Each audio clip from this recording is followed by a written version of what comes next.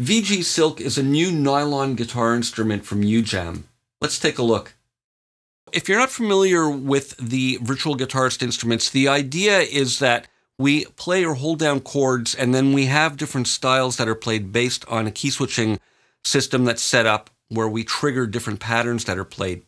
So let's take a look at the interface and then we'll put it to work. Now we have the menu bar on top here, and these presets store the entire state of the instrument, and we can basically think of it as two sections. This top half has to do with the performance, what's being played, and the bottom part here has to do with the sound of the guitar.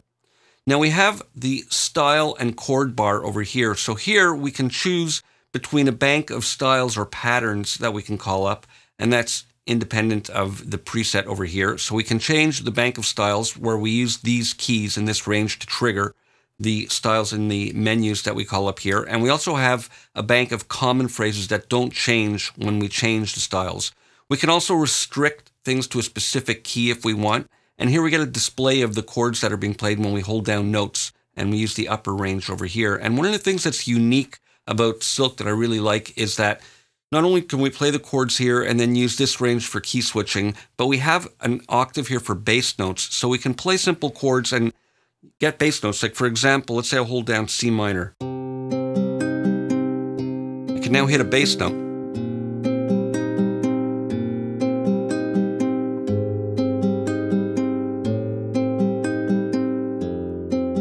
So you can really get a wide variety of colors and voicings from simple chords that are held down by changing the bass notes.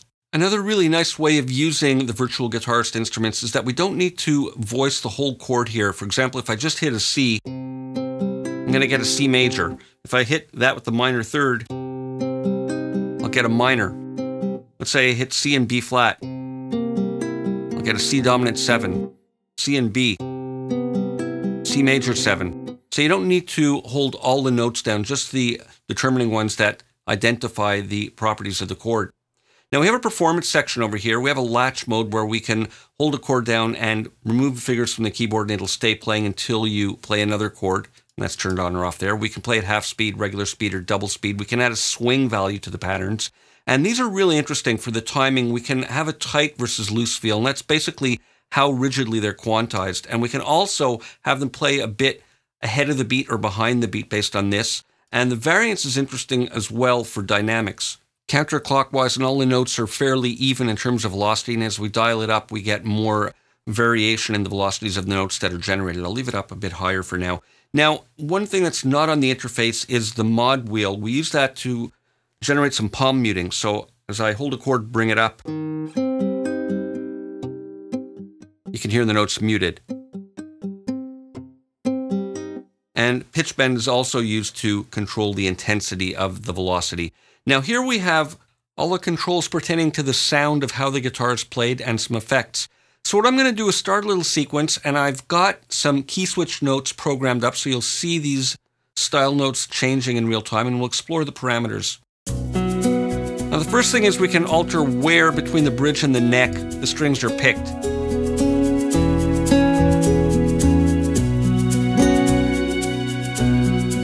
And different sound characters.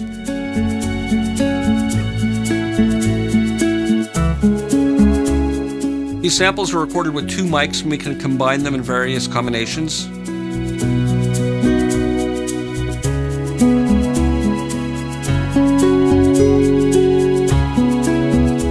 Animation adds a kind of comb filtering to create a more lively sound.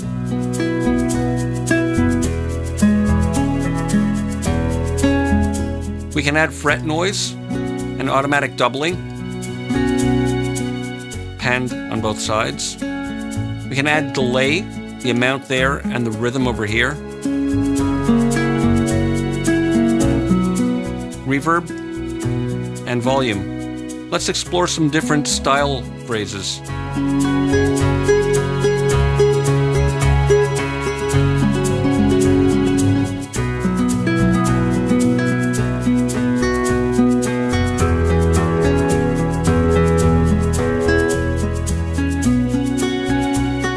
Let's have it play a little bit ahead of the beat.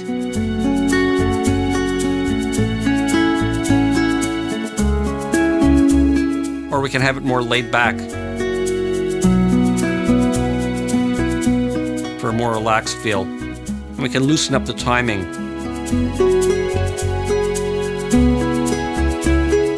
Or make it tighter and add some swing.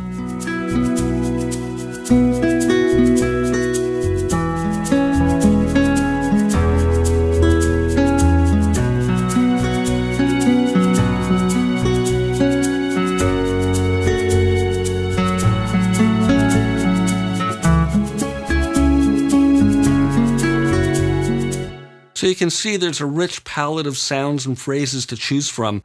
I think Virtual Guitarist Silk is a real winner if you want to get some nice nylon string guitar parts into your music. Virtual Guitarist Silk, check it out.